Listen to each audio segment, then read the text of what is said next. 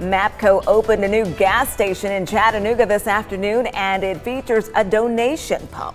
Mary Frances Hoots shows us how every time you fill up, it will help one local high school in our area. This pump at the Mapco on Encompass Drive is the Fueling the Future pump. For the next 30 days, 25 cents of every gallon pumped will go directly to the Brainerd High School athletics department. Wednesday, the Brainerd High School marching band, dance team, and cheerleaders came out to the Mapco on Encompass Drive in Chattanooga for the business's grand opening. Brainerd's coming up major. I'm so grateful that Mapco can do this for us, and that's going to be a big bonus for our programs, athletic programs.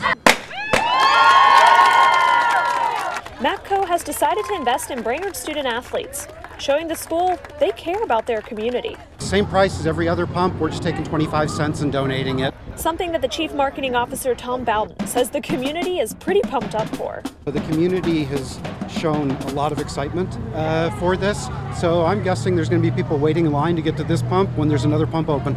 Bowden estimates they could end up giving the Panthers athletics department more than $10,000. I think it'll be a number at the end of the whole thing that will help the high school quite a bit. We don't have money as other schools, so with this, it should help us a lot.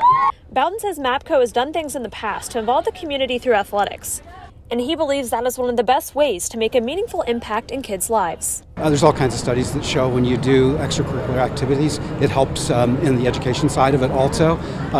So, you know, we can help build both the physical, the intellectual, the emotional well-being. With inflation hitting record numbers, every penny helps. Again, the donation pump will be up for the next 30 days starting on Wednesday. To find the exact location of this Mapco, you can visit our website.